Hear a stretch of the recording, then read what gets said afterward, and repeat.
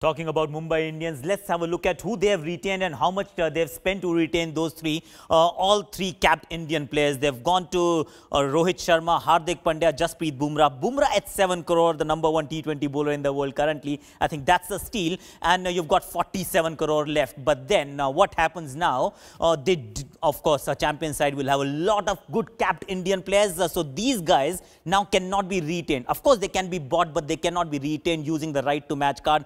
Singh, Karan Sharma, Ambati Rayudu and Parthiv Patel, and it makes it very interesting because they do have a certain Krunal Pandya, who's an uncapped Indian player, available to them, and right to match card can be used. So break it down for us. Basically, you either use it for 2 foreigners and they have a plethora of foreigners to choose from, or you use that uncapped player. So if you're Mumbai Indians, which you spend fair amount of time with Mumbai Indians, what's the thinking here? It all depends on which bucket Krunal comes into. I'm sure Mumbai would want to retain Krunal Pandya with what he did last year. And he's a left-hander, comes in the middle order, floats, bowls left-arm spin, and then, is a good fielder. So he's an ideal uncapped player who's performed for Mumbai Indians. So you would want to retain him. But having said that, it all depends on which bucket he comes in. If he comes in the first lot, then I think it's a lot easier to say, okay, this is the price that we will go after.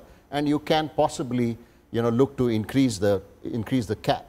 But if he comes later on, and if you have used, say, 1 RTM for, say, a Joss Buttler, who comes probably in the first lot, then what do? Do you have enough money to go after Krunal, or you just give up? So it's quite a challenge when you're sitting at the table. So it all depends on which bucket he comes in. And ideally, if I was sitting there, I would initially look at a Joss Buttler and a Krunal Pandya as your 2 RTMs for Mumbai Indians. But considering that you've retained the Indians, why not 2 foreigners for your RTMs? So a Joss Buttler and how about a Pollard? I mean, is that what Mumbai Indians should be planning? Could do, yeah. I think every franchise would have a value on each of these players. Krunal is quite attractive for my liking as well, but he would have a value. And as Anil said, it depends on when his name comes up. There will always be plenty of foreigners to choose from, but there are some exceptionally good ones as well, ones that have been retained, as we've seen. But Krunal, to me, is quite attractive. Now, if you're Krunal Pandya, you're probably just sitting back and saying, let them all come in, because in your opinion, what is, for all these players we've spoken about, Buttler, Pollard, Krunal Pandya, if you're Mumbai Indians, how far are you willing to go? It all depends where they come on that auction table. Anil spoke about which basket or which bucket do they belong to.